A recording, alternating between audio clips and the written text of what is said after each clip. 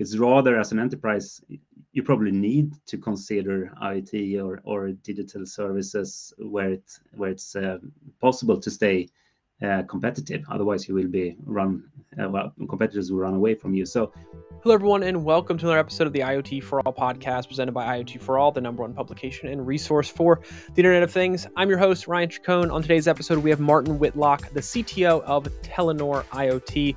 They are a world-leading IoT connectivity provider who helps organizations of all sizes connect and operate their devices. And we are focusing today's conversation around network sunsetting. What does it mean? When it happens, how you can prepare your IoT deployments, what you can expect from future sunsets, and ensure that you're kind of in the know and prepared for those, as well as challenges with 5G transformation. So fantastic episode ahead. You'll get a lot of value out of it. But before we get into it, any of you out there are looking to enter the fast-growing and profitable IoT market, but don't know where to start? Check out our sponsor, Leverage. Leverage's IoT solutions development platform provides everything you need to create turnkey IoT products that you can white label and resell under your own brand. To learn more, go to iotchangeseverything.com. That's iotchangeseverything.com. And without further ado, please enjoy this episode of the IoT For All podcast. Welcome, Martin, to the IoT For All podcast. Thanks for being here this week. thanks for hosting me. Absolutely. Excited to have you. Let's kick this off by having you give a quick introduction about yourself and the company for our audience. Sure. My name is Martin Whitlock, Chief Technology Officer at Telenor IoT. So representing the Telenor Group, which is one of the major telco groups in the world when it comes to the IoT business and helping customers then, of course, to connect the things. Primarily, we have a focus on solving international connectivity. So it goes way beyond our own footprint, typically. Fantastic. Yeah, seems like from my research, you have a lot of very exciting things going on in the IoT space. So I'm very, very happy to have you on the show today. And I'm excited to talk about some of these points that around network sunsetting, challenges with 5G, things like that I know have kind of been discussed prior to us jumping on this recording here. But let me kick it off by asking you about network sunsetting in general. This is a topic that is come up in many conversations over the last number of months.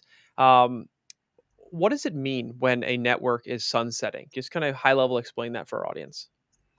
Sure. I think to start, it's important to understand that all technologies, they have the life cycles, right? And sunsetting of mobile networks, which is on the agenda for these days.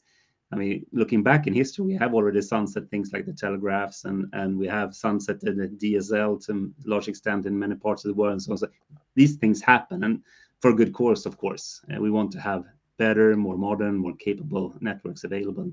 Same goes with 2G and 3G now, which is reaching the end of its life cycle in many markets. It's getting dated, basically. Cannot do all the things that we want to do. So does that mean that we just uncontrolled shut things off from one day to the other? No.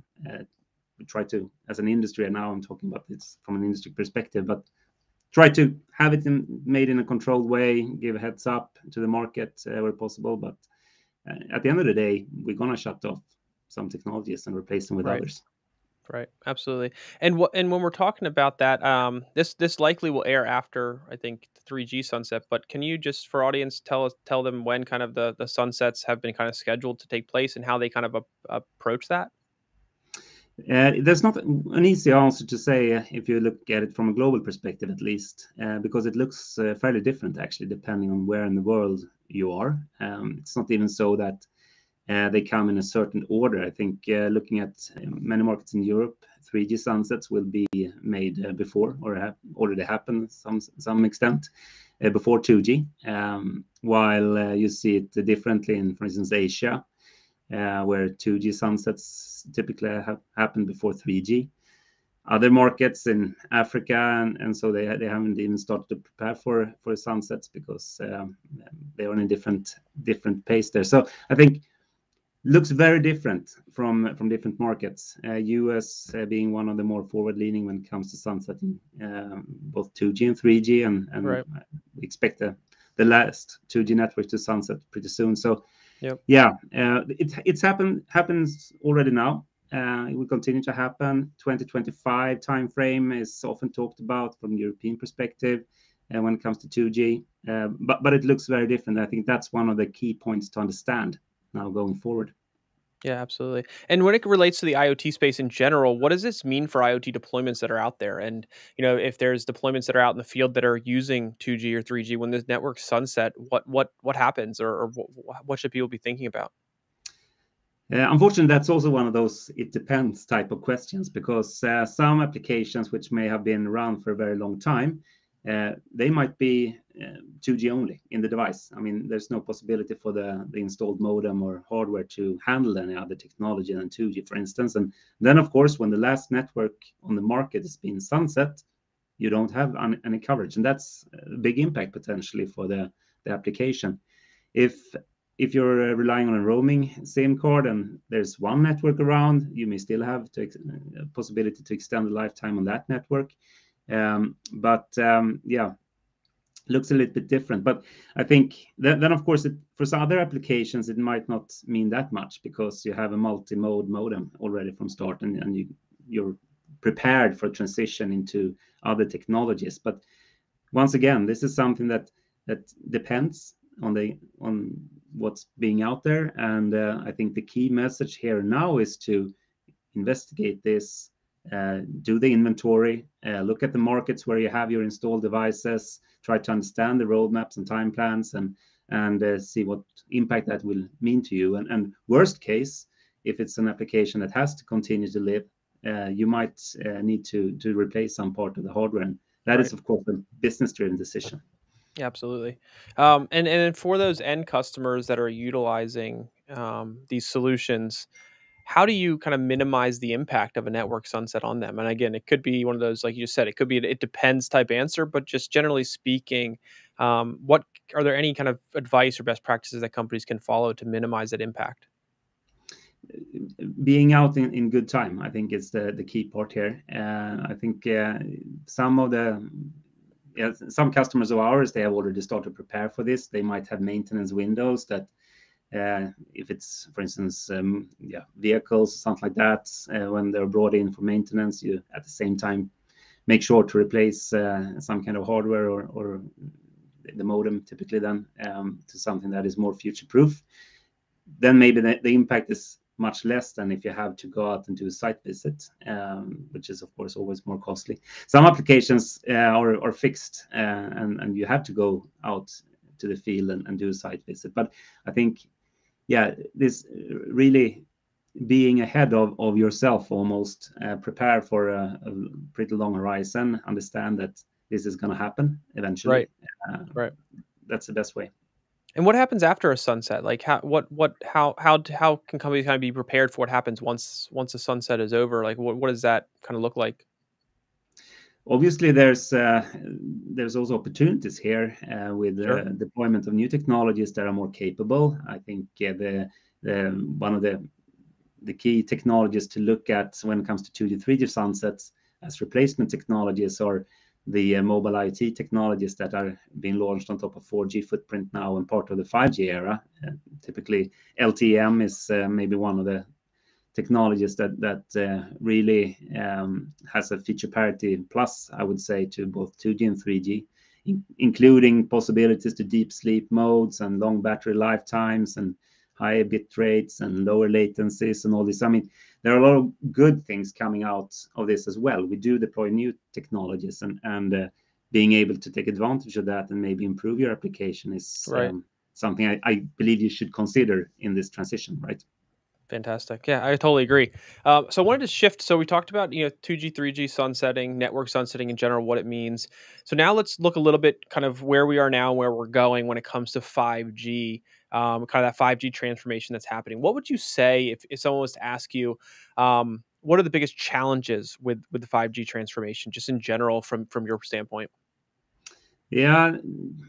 Now remembering that I represent a business unit that has a very global perspective, I think Right. you Right. can look at this from a one market perspective, and you can then relate to what's happening there, and you can keep up. But most of our customers have a much more global perspective. They deploy their solutions we have customers running applications in 170 markets simultaneously, and I think with a key challenge then is this fragmented roadmaps, depending on where you are, where we will be in a situation now for some time where some markets will have shut off their last 2G, 3G network and go all in on 5G, Yeah. while others haven't started to roll out 5G yet. They might not even have sufficient 4G coverage to do national coverage. So I think this is a challenge, because if you want to take the full benefit of 5G and expect to do that on a global use case, there's going to be a timing issue.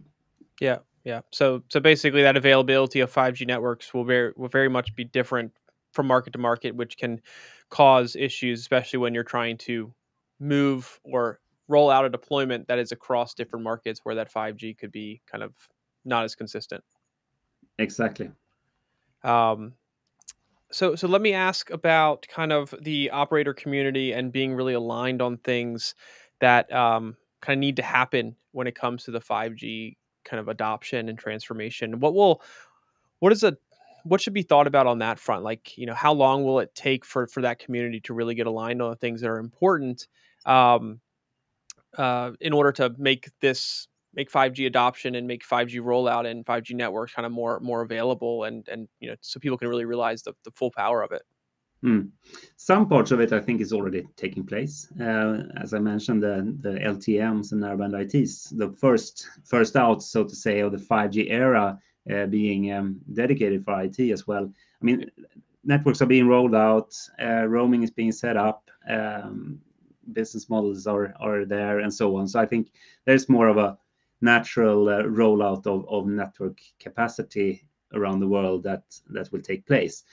I think when looking at some of the more advanced concepts of 5G, where we talk about network slicing, ability to have a really dedicated quality of service for remote controlled drones, or these more advanced 5G use cases, I think here we still have some ground to cover as an industry to set up exactly how that's going to work when you have, once again, global deployments or international deployments. I think on a national level, it's much more contained to the operator you discussed, to who can on its own then define the business models and the technology according to our own roadmap. But I mean, some people want to be able to access this, if it's a remote control drone or whatever it is, on other markets as well. And then we need both technology integrations to take place, and those are Right. not quite defined how they will happen. Business models not there yet. So yeah, I would actually expect it to take a few years before you can expect it to be available everywhere, so to say. Fantastic. And let me ask a question. It's kind of unrelated to both these topics, but as we're into the new year, where do you kind of see the biggest opportunities when it comes to the IoT space? Where are you seeing kind of adoption, focus, use cases kind of grow, industries bringing kind of IoT technologies in? Is there an area that you're really looking at or kind of focused on or excited about going into 2023? In general, I think we're still in the beginning of rollouts of IT. It's a heavy growth everywhere, I would say. So maybe it's more into the fact that you're not talking about it's only pioneers doing IoT and fully digital services anymore, but it's rather more becoming mainstream, actually, where I think it's rather, as an enterprise, you probably need to consider IoT or digital services where it's possible to stay competitive. Otherwise, you will be competitors will run away from you. So that is, of course, a big opportunity in itself. It means that I don't think that there's one vertical maybe that stands out. Automotive is always interesting for IT because they are always pushing the boundaries for what we can and should do in terms of use cases. But apart from that, I mean, we see great development in more or less all industries. Maybe healthcare is Sure. taking off a little bit, driven by the Right. pandemic and things like that. But heavy regulation and other things that sometimes makes it difficult Absolutely. to realize the full extent of it. Fantastic. So one thing I want to ask you before I let you go here is, for our audience out there who wants to learn more about what you're doing, kind of follow up with any questions, discuss maybe some of the topics that we talked about here, learn more about what the company has going on. What's the best way that they can do that? Yeah, I mean, obviously reaching out to our website. You can find us if you Google Telenor IoT. That's a good start. Apart from that, I mean, I'm happy to take contact with anybody who's have more questions or follow up, or if you're an existing customer. I mean, we have a big network of account managers and all that. But on our website, we have a lot of webinars ourselves. We have white papers. We have other resources available for anyone who wants to learn more. So I think that would be a good start. Awesome.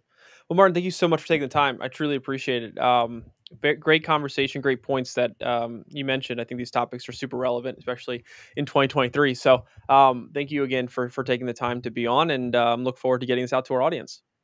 Perfect. Thank you very much.